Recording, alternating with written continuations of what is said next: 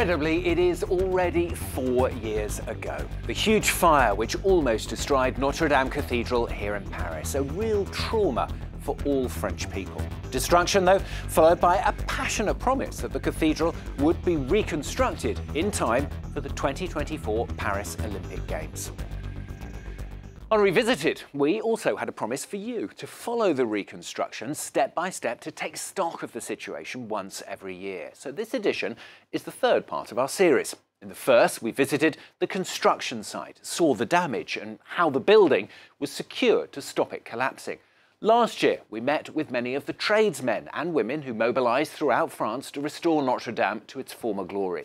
We also followed the restoration of the great organs of the cathedral at a company in the south of France.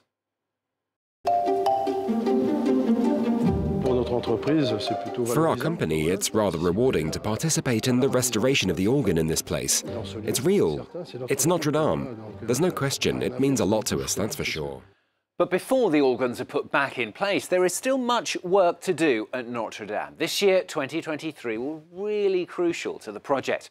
The cathedral's spire must rise again into the Parisian sky by the end of the year. Well, in this new edition of Revisited, then, we meet the people rebuilding the spire of the architect Viollet-le-Duc. We'll also see that as all the work progresses, others have been digging microscopically through its entrails, looking for clues as to the monument's history.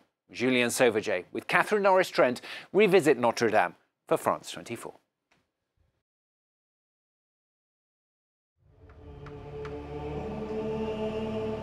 A colossal wooden structure is slowly, painstakingly taking shape in eastern France, 300 kilometers from Paris. 80 tons of oak beams, which will form the base for Notre-Dame's world-famous spire. I'll only ever work on one project like this in my career. I've been a carpenter for 38 years, and this is the most wonderful project, the most emblematic and exceptional project. I'm so grateful to be able to work on this. It's a masterpiece. It's a difficult job, but we're all emotionally invested in it. So it's a real joy. The specialist team of carpenters is checking every detail is perfect before the structure can be installed on the roof of the cathedral. Today we are doing a dummy run, fitting it together. So if there are little things to sort out, we'll correct them, so we can be sure it will all work on site. It's very demanding. These are very heavy pieces, with huge dimensions, and all carved just so. It's very complicated to fit together. 4 French firms are working together to rebuild Notre-Dame's spire and its base, an intricate structure which will rise 30 meters high. They all know there's no margin for error. Vous en êtes d'où, Axel?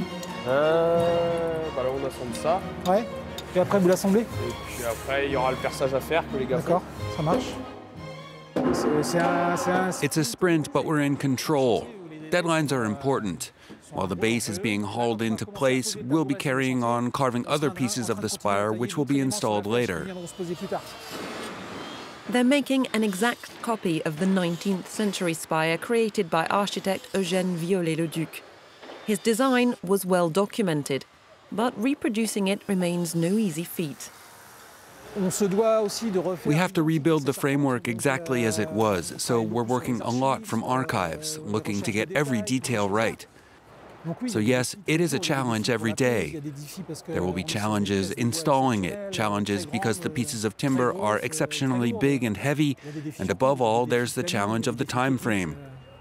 Basically, this is a project where we take on big challenges practically every day.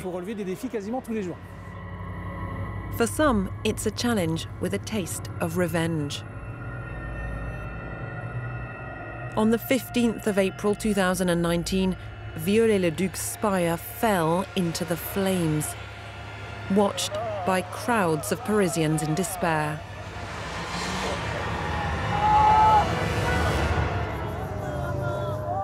At the time, the firm Le Bras Frères was restoring Notre-Dame's roof. boss Julien Sauvaget bitterly recalls being suspected of setting off the blaze. When you see a jewel of architecture such as Notre-Dame go up in smoke before you, when you've just begun work on what was without doubt one of the best projects of your career, it's obviously a cataclysmic shock. And the shock was even worse because we were coming in for all sorts of unfair accusations from the press, the media. But now our name is everywhere because we're helping to rebuild and save the cathedral. And I think that's a great way to turn the page. A police investigation still hasn't been able to determine the cause of the fire. But Julien Sauvaget and his workers have the confidence of the restoration body. They won the bid to head up the rebuilding of the spire. And in the glare of cameras from all over the world, the former French army general appointed by Emmanuel Macron to oversee Notre-Dame's restoration has come to visit and see how the spire is shaping up. For many people, the great symbol of the fire was the collapse of the spire. And so when they see the spire reappearing in the sky above Paris towards the end of the year, people will know that we're really getting there. Even though there are so many equally important works going on inside which people can't see. So this is an important step because it's really a critical point in its reconstruction and a step which has considerable symbolic power. Several times a week, this barge has been navigating down the River Seine to deliver a very special cargo. Blocks of stone carved from quarries a few dozen kilometers north of Paris. The limestone formed some 45 million years ago has been carefully chosen. It's virtually identical to that used originally to build Notre-Dame. Some is being used to repair the structure of the cathedral. Other stones to breathe new life into the legendary gargoyles and chimeras of Notre-Dame, damaged by fire and by the passage of centuries. So here you can see my colleague Danae working on a model for the head and back of a chimera, because it had completely been eroded by time, frost, rain and sun. So she's using drawings from the time they were created, and basically we chose the one that it resembles the most.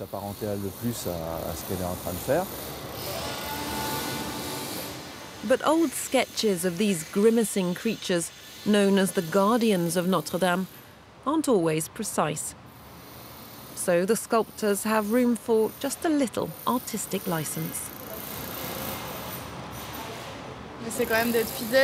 We try to be faithful to the design. We're not really creating them, but it is a drawing we're working off.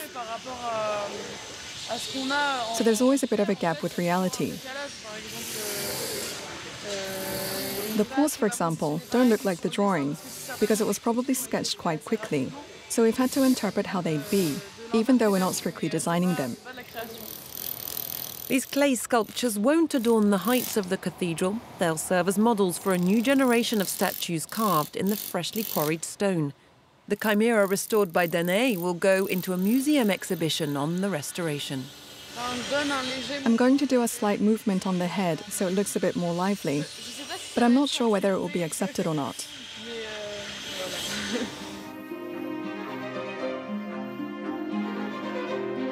Inside the depths of Notre-Dame, a veritable forest of scaffolding runs right through the heart of the cathedral. It's difficult to make out its grandiose walls or pillars through the labyrinth of metal tubes. But the occasional opening provides a breathtaking glimpse of what the monument will look like once restoration is complete. Some parts have already been restored to a blonder, whiter stone that we weren't used to seeing. Visitors coming to discover the cathedral will be coming inside in a little more than a year, and they'll discover Notre-Dame really amplified as it's never been seen in living memory. In some areas where the structure's already been restored to near its former glory, the scaffolding makes way for those workers behind the tarpaulins, perfecting every last detail. Marie Parent is meticulously restoring Notre-Dame's choir wall, which dates back to the 14th century.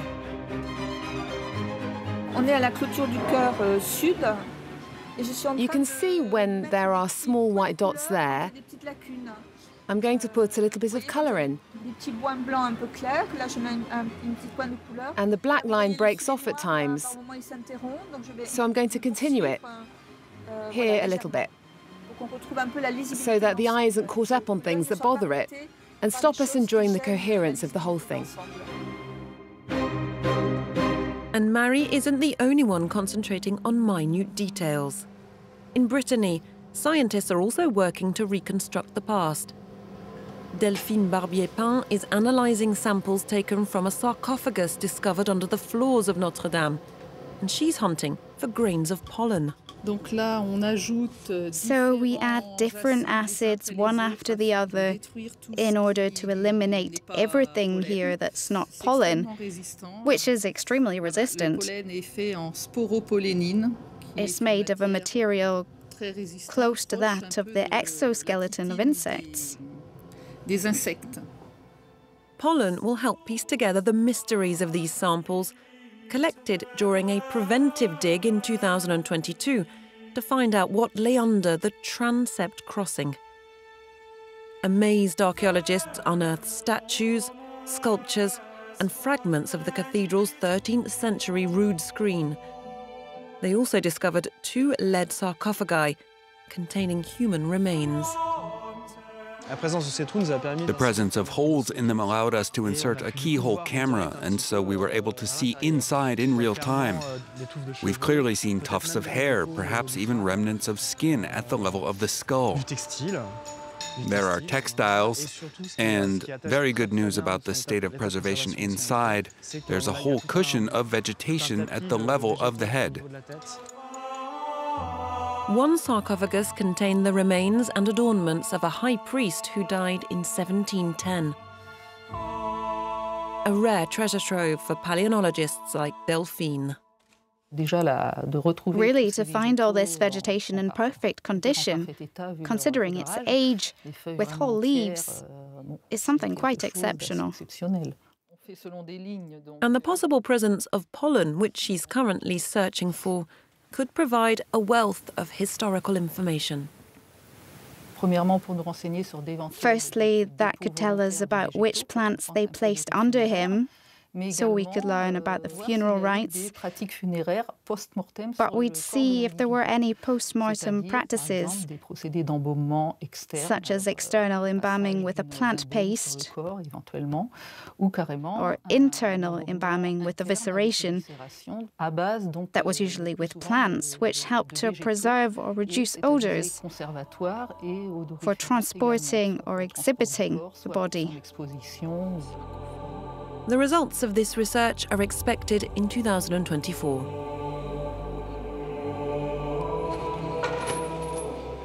Meanwhile, the first elements of Notre-Dame's spire have arrived on site. The beams have been pre-assembled at the foot of the cathedral before being hoisted into place. T'as des rafales par moment. Tout à l'heure, elle montait à 50 la grue. C'est pas une fois là-haut, arrivé à 50. Each element weighs nearly 5 tons and has to be lifted to a height of more than 60 meters without swaying and colliding with the monument or the scaffolding. It's very delicate because of the sheer weight of the elements to be assembled, and we have to fit them between the scaffolding and the masonry. It's all going to be down to the skill of the crane operator who'll do all the work up there. Then our carpenters will be up there to guide the piece into its right place. And then we do fine-tuning once they're in place. Precision is going to be essential. Elle est pas mal en niveau. Il manque pas grand-chose. Là, elle pourrait même arriver comme ça parce qu'on sera en appui sur le pied là et après tu redescends le pied, ouais. Ouais, c'est bien ça. Up on the roof of Notre-Dame, everything's in place to receive the huge sections of the base. Once they're installed, the carpenters can start assembling the spire. Soon we'll see a huge scaffold rising from the floor of the cathedral 100 meters high to the full height of the spire. That will support the assembly of the spire. And from the end of this year, 2023, we'll start covering the spire and all the scaffolding will come down as the covering is completed.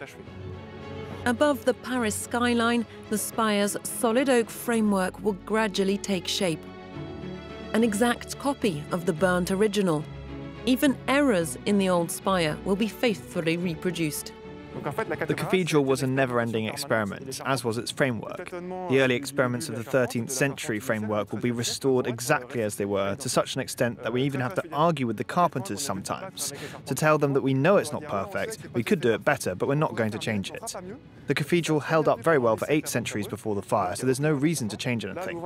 The structure will last a month, a year, even 100 years, but it will remain 800 years old, 21st century oak for a 13th century framework.